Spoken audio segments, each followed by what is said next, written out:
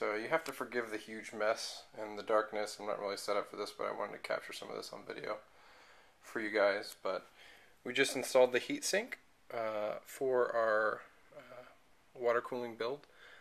Got compression fittings here. I just actually finished installing the full board chipset cooler. That was a fun install.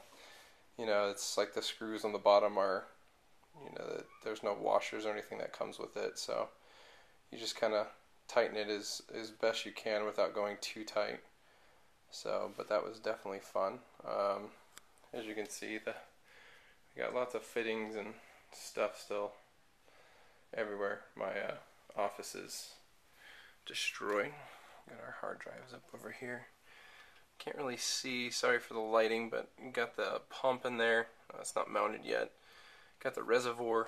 I'll get a better video of the reservoir with the fans, and then we got some tubing just pre-set up. But the main thing is getting ready to put the rest of the fittings on the chipset block here and here, and get the tubing connected there, and I'll create another video once we get that completed.